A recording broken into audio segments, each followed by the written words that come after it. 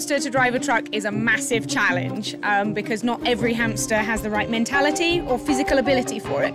So we've had to audition lots of hamsters and put them through some physical trials to see how they get on, make sure they've got the right aptitude for it.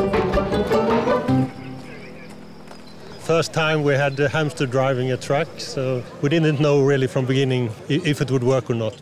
He demonstrated that he has the best strength and confidence and aptitude to learning and new ideas, and he's very food-oriented, very important.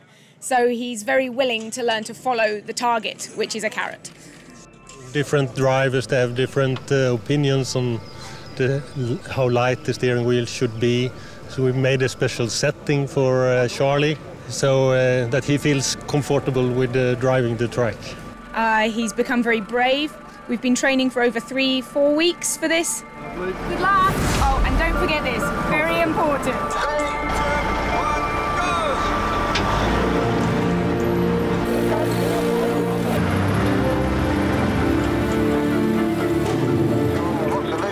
go! If he gets bored of the carrot or doesn't want to listen to Sean's directions, he could just go whichever direction he wants.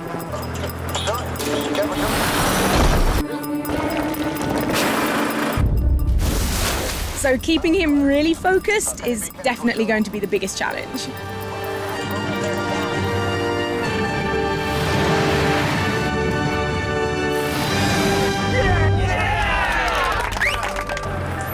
The hamster can really steer the truck, so it's quite amazing. You wouldn't think it would be possible, but I assure you, it really is possible. It's been good, so we're looking forward to maybe some more road trips, me and Charlie.